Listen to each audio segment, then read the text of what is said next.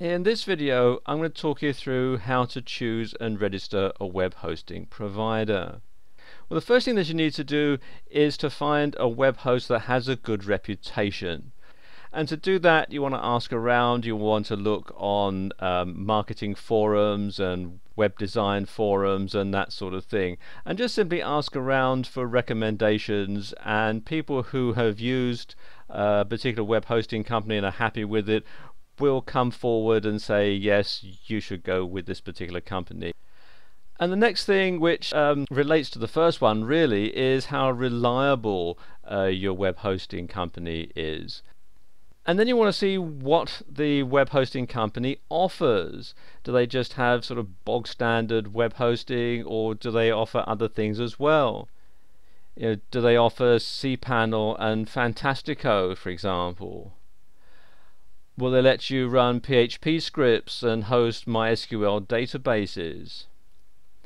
What about the software that comes included? Do they have WordPress or Joomla or shopping carts and so on? All these considerations need to shape your decision. And then there's the operating system that the web hosting company runs their servers under.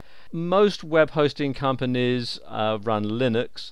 Some offer Windows, some offer both. You might need Windows if you're going to run certain back office operations, for example.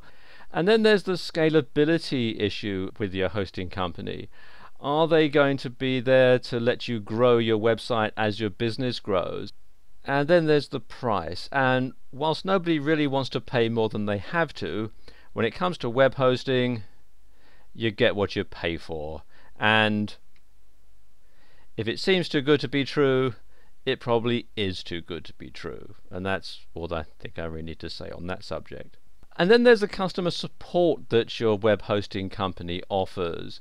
And this can be very, very important, because once your website's down, then you're losing money. So you need to get it sorted out as soon as possible. So you need to be able to get onto your web hosting company right away if there's a problem.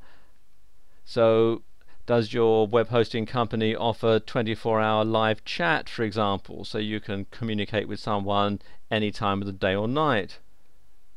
Do they have a toll-free number so that you can call them and speak to a real person and sort out the issue? Or do they just have an email help desk where you submit a ticket and they get round to answering it when they feel like it? All these sort of things had to be taken into consideration. And the final consideration is the server location, where the server is physically located. For 9 out of 10 people trading online, this doesn't really matter. You're trading internationally, and where your server is doesn't really come into it. But for some people, it can be a very important consideration. For example, if you run a website for an offline business and most of your customers are local, then it makes sense to have a web server, if not locally in the same town, certainly within the same country, simply because you can then avoid currency fluctuations because the bills will be in your local currency. And then there are the legal issues. Now, I'm not a lawyer, so I'm not going to go into a lot of detail about this, but do bear in mind that every country is different. There are some things that are perfectly legal to do in your home country that might get you sent to jail if you do them somewhere else. Now, if you have your web hosting in a different country to the one where you live or where your business is based, you need to make sure that your website complies with the laws in both countries. Now, for most people, this isn't an issue at all. But if your website is on what might be considered a contentious subject, for example, you have an online gaming site or an adult website, or you sell products that are regulated like alcohol or pharmaceuticals, or even if you're selling a product that's based on public domain content, copyright laws are different in different countries. So you have to take these into consideration. So if you are in any doubt as to whether the legality of what you're doing in the country where your website is hosted is different from what you are at home, then the best thing to do is to have a web host in your home country, and you could even go so far as to have your domain registration and credit card processing all in your same country as well, because then it just falls under one jurisdiction, and that's not legal advice, it's just common sense. And the final consideration is if you have your own server and you're just renting the rack space, then obviously you want to make sure that the data center isn't all that far away, so that if there is a problem you can get in your car and go down and sort it, or get your engineer to go down and sort it.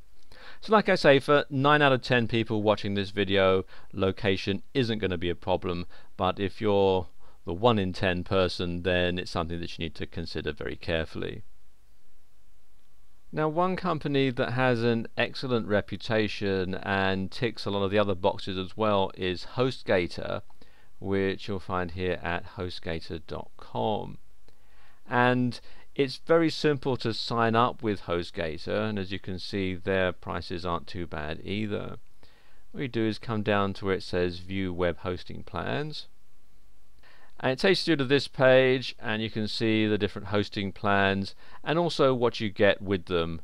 For example, they've got cPanel and MySQL databases and software like Joomla and WordPress and so on. So let's say I'm just starting out and I decide I want to go with their so-called hatchling plan, which you can find here. All you have to do is click on the Order Now button.